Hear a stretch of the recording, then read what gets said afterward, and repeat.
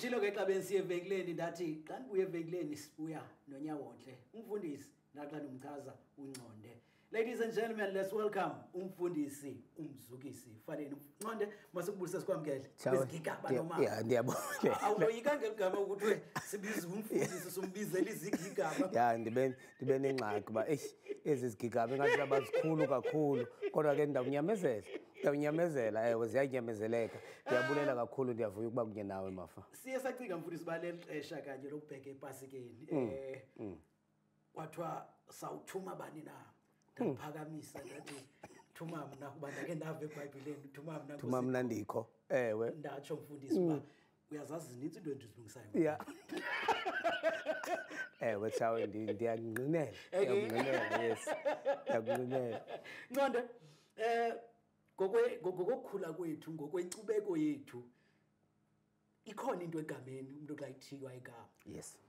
eBhayibheleni igama lokuzukisa ligama elikhulu. Kwakutheni ukuze abazali bakho bathi umzukisi bayibona lento ubufundisi? Yeah. Chawe xa uthi khona into egameni kodwa ikulo uthiyayo. Ayikho kulo uthiwayo. Kaloku wena xa uthiwa ukho ulusana. Abanye bathiwa bengekabikho. So lo mbuzo ubuzayo uphucukile kodwa fanele umbuze kulo bethiya ngoba nguye onolwazi. Mna ndinikiwe nje igama ndinalwazi. Ndalamkela. So Ndakubuza lo mbuzo futhi Faleni andifuni ohlukile ke mhlambi kwabanye abefundisi abanye abantu bazawuthi mfuthi Faleni unendlela yokuthi uyibuza le but abe nendlela yokuyiphendula.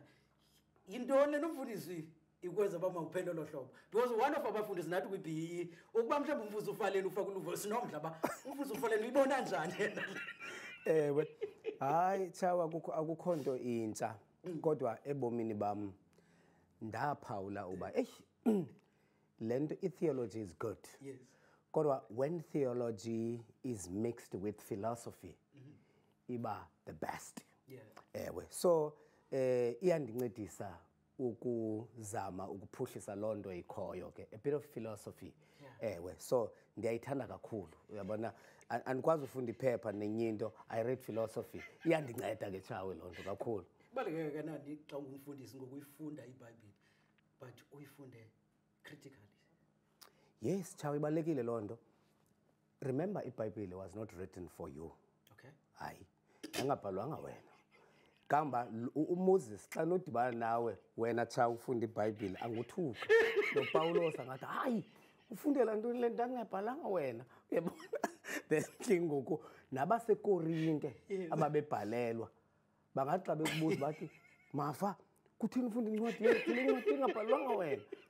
That thing ke ngoku yoba lo bekubhalela lo bebhala bengabhalanga wena. Yes. Nawe ufunda incwadi bingabhalelwanga wena. Yes. Ingxaki izaba khona ke ngoku. Yeah. So ingxaki iba ninzi ke chawe kulonto. Fundisi sakhe sanencoko nawe kwinto ezininzi ezithethwayo xa ungumKristu. Kukho abantu ezinye indlela abantu abakujonge kuba awukwazi ukuzenza into ezithile. UngumKristu umfundisi uFaleni. Kutheni siza kubona ngoku umexhantini lo Nconde kodwa ungumKristu egqibeleni. Ndinomdla walampendulo wanika yona mfundisi. Yeah. YobuKristu nokuba nguwe kwakhona. Yeah. Chawe awuno asikhonzi inkcubeko sikhonza uThixo. Okay. Uyabona? AmaJuda anenkcubeko yawo. uYesu woluka ngokwenkcubeko nezithethe zakokwabo. Asikhonzi inkcubeko. Umzekelo pha eBhayibheleni unkosikazi kaMoses wathi wayenomntwana ngoGeshom. Xa uMoses engabuyi la mama wathatha ilitye walola wolusa la ntwana yakhe ngokwakhe. Xa sisenza yonke into eseBhayibheleni thena umama singathi mabuluse because unkosikazi kaMoses wolusa. Yes, wayenza. Xa sisenza yonke into eseBhayibheleni but we're not practicing inkcubeko eseBhayibheleni. Sine yethu inkcubeko. Yes, sikhonza uThixo hayi inkcubeko. Ndinenkcubeko yam njengomXhosa. Yes. Now ke ngoku amaJuda siyikhonza inkcubeko yawo. Sikhonza uThixo siyeka inkcubeko yawo. So nam ndinenkcubeko yam ndikhonza uThixo. Uthi uDavide, iinyawo zam zafika zema emasangweni akho Jerusalem. There's nothing wrong with inkcubeko yabantu abamnyama, not at all. Akho nto rongo nebhokhwe yakokwenu phaa usenza imbeleko yabantwana, akho nto rongo nemiqombothi yakokwenu. What's wrong in that? You know, now uThixo ngakusehogweni because wenza imbeleko yomntana akubulali. Hayi andimfuni nami uThixo njalo. Uzandibulalela imbeleko? Hayi makayeke man. He's too much. He's too sensitive. Ntonde sikumaxesha nzima. Amaxesha apho ngoku kunzima ukukholelwa abefundisi. Yes. Abefundisi bayazenza izinto out there. Mfundisi kukho abafundisi ubavele uba ubiziwe. Umvelo uba ukwaziwe lo mfundisi. Yeah. Nisinceda njani ufundisi kuze sikwazi ukuhlula phakathi kwabafundisi ababiziweyo nabakwaziweyo kulamaxesha sijongene nawo? Mhlambe sikhwaziwe sonke. Yabona, mhlambe sonke sikhwaziwe. And ke ngoku impazamo esike siyenze. Yes. Ile yokufuna chawe ndake ndagqitha enext door pha endlini. Ndiqoma ndilambile unkosikazi akekho make ndicela ukutya apha. Abantu basenext abafuna unika ukutya. Baphekile bona, but ukutya bakuphekileyo caba akulungelanga umfundisi. Ngicela ndiphakele, bandiphakela ndatya ndagqiba ndahamba. Andizange ndibasole ngoba ndasola mna indlela esizibeka kuyo thina befundisi. Kanti umfundisi ngumuntu. Chawo umfundisi ngumuntu njengoYesu. You know? Yabona uYesu chawo wayengumuntu. Into echaza uYesu wayengumuntu. UYesu wayesela esitya. Sela wine esitya. Wayesela. Ewe. UYesu chawo wayengena toilet paper. Wayengasebenzisi toilet paper. Ngumuntu. Uyabona lento bonke ngumuntu. Wayengasebenzisi roll on. Ngumuntu. So xa engasebenzisi roll on noba wayenevumba. And libalulekile ivumba likaYesu lamakhwapha. Ukwenzela ba wena chawo xa ungenayo i-roll on ungabi nantloni zokuya kuYesu because uYesu uyayi-understand ivumba. Yes. Xa ungena toilet paper uyazi okokuba there are people in this country who cannot afford i-toilet paper. But noba uzinceda ngantoni na, noba uzinceda ngegada, noba uzinceda uYesu yena ngokukwakhe uyayazi loo nto because naye zangabe na-toilet paper. You know? So lento yokufuna xa ungumfundisi ufuna usuke ebantwini ingathi awutyi ngecephe wena uyathandaza ukutya kusingenele kuwe mhla wawa abantu bazawuthi uwenjani ngokulo. Uyabona? Be simple. Be simple. uYesu into abambethela yona chawe bambethela uba bathi udla asele naboni. Bathi noma ngekungcono balomfo usela nathi uhamba yosela etavern bambethela loo nto. Kanti that's where umfundisi should be. Umfundisi ufanele afunyanwe tavern chawe. Afunyanwe with prostitutes because the prostitutes zazihlamba inyawo zikaYesu. Afunyanwe with prostitutes talking with them. Afunyanwe apho kukubi khona. Because uYesu babesithi noma lo muntu uhlanza inyawo zi-prostitute, lo muntu lo uyasela naboni, lo thina uba umfundisi uyasela akafuni usela naboni, ufuna usela nabanye abefundisi. You know? So that's the difference kulo mbuzo ubuzayo kokuba abefundisi should stop ukukhwela pha phezulu because umsebenzi wabo ukhopha ulapha. Xa uphansa uwitshawe because sowuphansi kakade. Le nto ikuwisayo kuba phezulu. Wow. Futhi Faleni ndithe xa bendithetha nawe sithe sikwixesha apho ngoku siya ePasikeni kuza kuthethwa ngamazwi asixhenxe. Bhale incwadi apha mfundisi nazi zimbini ndiziphethe ingqiqo uThixo yamazwi asixhenxe. Ngifuna siqale ngale mfundisi umshumayeli nentshumayelo yakhe. Uthetha ngantoni intoni lekubhenzisayo kule ncwadi? Chawe ingqiqo okokuqala uyayibona le picture. Yes, naku Yesu senqamle. And umnyama. And umnyama lona nabo umama bamnyama Yeah. So awuqoqukanga wena chawe ngulo Yesu umhlophe unempumlo etsolo namehlo ahlaza. Anmazi lona mfundisi because mina ndifundiswe ngalumhlophe. Yeah. So ngoku mina ndidawutha wena ba akunilahlekisi ngokuxawuzana uzobe kuYesu omnyama ke ngoku. Yeah. Lo umhlophe chawe wayefotwe ngibani? Ngoba wayezalwa kuMaria wafoto. Libhula seAlisday lela ulikhonzayo ucinga bali. Imafundisi ndifuna bayibone lento bandithetha ngayo ngicela ubajongise pha ecamereni. Okay. Lo kamfundisi nanku umnyama.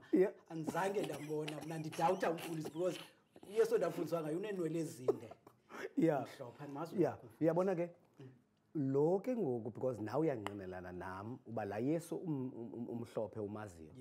ndibuza kuwe wayefotwe ngubani ngokwayelapha because kwakungekho zikhemera ngoko uyabona ndithi ke mna ke kuwe ngumlungu wase-Alisdale uFerguson lo wena umkhonzayo ucinga uba nguYesu uyabona ngoba ke uyayazi kwakungekho camera yeah and yonke into chawe uyabona kwi-billboard apha eMzantsi Afrika sazisusa utywala sasusa necuba ewe ngoba xa uyibona laa nto inento eyenzayo engqondweni yakho so laa Yesu umhlophe umxhome phaa endlini yakho unayo into ayibethelelayo engqondweni yakho ngoba umhlophe ubethelela i-white hegemony ubethelela ubukhulu nobunganga bomuntu omnyama you can't be against a white person if you've got a white God sure you know so uYesu omthandaza ngesixhosa omaziyo wena ufanele ufana nawe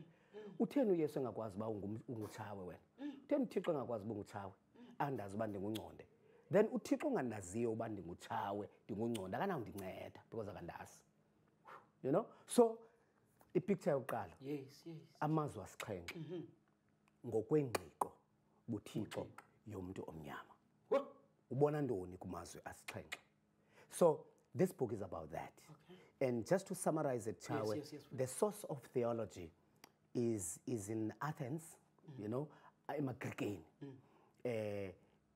okwesibini izawuba se-Alexandria apho khona kukho Augustine ababhale usiyakudumisa then iGermany where there's philosophy and also Africa where there's reaction kwisibhalo so le ncwadi ihlanganise konke oko umbuzo wami uthi Chawe kuyo okokuqala uba uyakwazi ukuchaza uYesu inhlungu kaYesu ebethelelwe emnqamlezweni kutheni wena mshumayeli ungenakwazi ukuyichaza inhlungu yomuntu omnyama ohleli apha phansi kwebroho ngenakutya is that not the same pain you know so abashumayeli bethu they good in explaining the pain of Christ to the cross but they are not good in explaining the pain the day-to-day pain everyday pain of a black person in South Africa so ubuyakwazi ukushumayela amazwi asixhenxe inhlungu kaYesu ngakumbi ngelixesha kwazi ukushumayela inhlungu yomuntu omnyama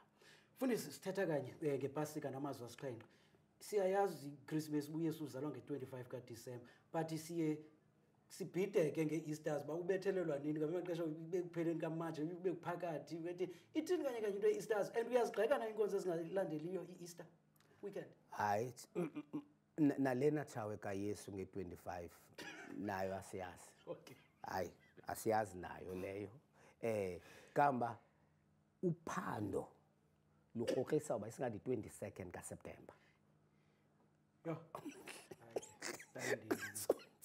so ne-25 leyo imbali Chawe inendlela yoku-escape thina you know yeah imbali history has a power to escape the present ibaleke into singayifumani now sisebenzise ke ngoku mhlambe the vehicle of assumption and probabilities to reach the history otherwise history yona ibalekile history yeBhayibhile ibalekile asube siphinde siyifumane we remain with what we have otherwise imbali yona is gone Nasi nje incwadi yesibini mfundisi yakho iliso lengqiqo buthixo kule incwadi yona uthetha ngani ukhababonise kule ncwadi Chawe this is my understanding of the biblical text my interpretation wonke umuntu osoloko esiva umfundisi uFaleni eshumayela isource yakhe